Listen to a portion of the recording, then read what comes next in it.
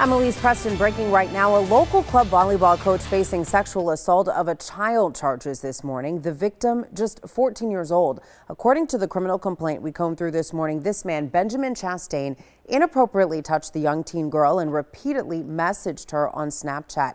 Now, those Snapchat messages were allegedly sexual in nature and outlined plans to hang out. The complaint also states that the two had pet names for each other like Big Mac and Little Fry. 24-year-old Chastain is also accused of buying lingerie for the 14-year-old girl and dropping it off to her at school along with fast food. According to the complaint, Chastain admitted to hugging the girl and communicating with her on Snapchat, but the complaint does not go into any more details about Chastain's admission.